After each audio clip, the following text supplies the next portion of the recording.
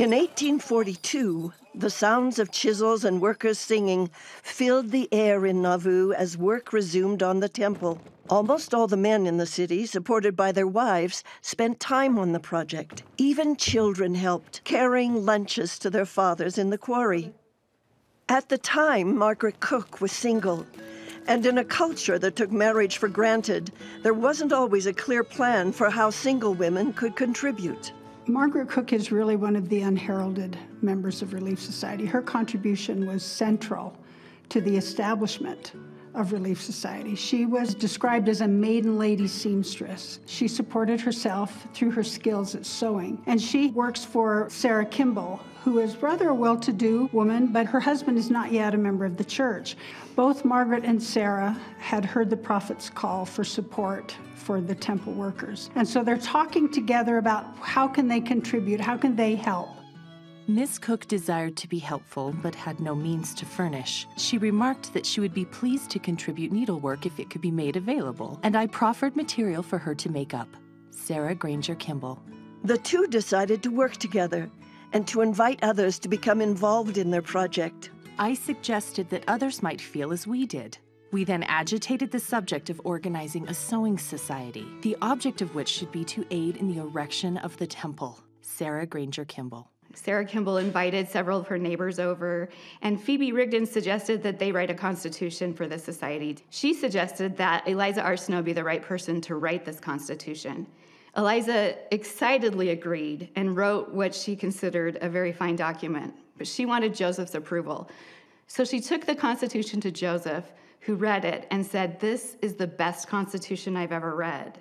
However, the Lord wants something better for you, and he wants to organize you according to the holy order."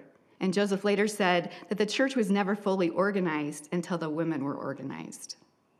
So Joseph then asked them to meet with him on the following Thursday, and that they would organize after the plan of the priesthood. And that really was the beginning of the Relief Society as we know it today.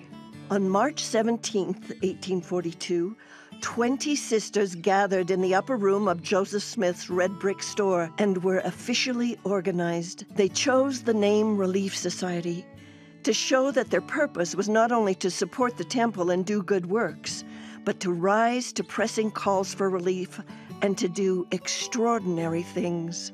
These were clearly women of faith and ability and sacrifice. They had indeed done extraordinary things even before the organization of the Relief Society. But once they were organized under the direction of the priesthood as the Relief Society, they could act as a community together with access to the revelation and guidance of the Spirit to also increase faith, help to save souls, and to change the church and their posterity. When Emma Smith gets up and she said, "We expect pressing calls and we expect to do something extraordinary," to me, that's visionary. That's not just for 1842. That's for the 200 years to follow. I think it was Julie Beck who told me once, she said, "You know, Sharon, you're the director of LDS Charities, so you're working on large global disasters, terrible typhoons and famines." She said the Relief Society works on personal and family disasters as they happen, and they're just as devastating to that person, but it just doesn't get a lot of press coverage. And in those situations, the Relief Society is kind of the front lines of being able to help. An editorial in the next issue of the church newspaper introduced the new society and expressed optimism about its potential. With the resources they will have at command, they will fly to the relief of the stranger. They will dry up the tear of the orphan and make the widow's heart to rejoice. Times and Seasons, April 1842. There was no shortage of opportunities for the women of the Relief Society to serve in Nauvoo. Not only were there immigrants pouring in from Europe and other parts of the United States who were poor and needed help, but there was a lot of health issues and sickness.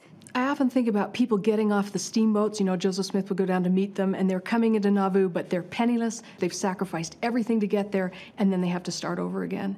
And that isn't any different than things that we see in our own modern time. You know, people are crossing bodies of water to try and get someplace. They've sacrificed everything.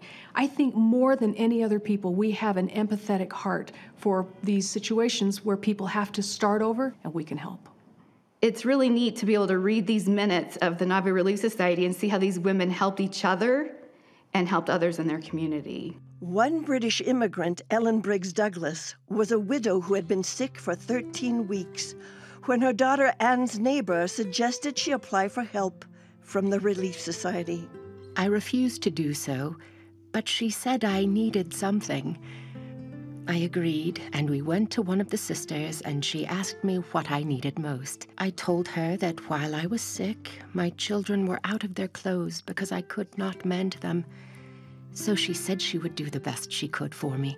Anne came over in a few days, and they brought the wagon and fetched me such a present as I never received before.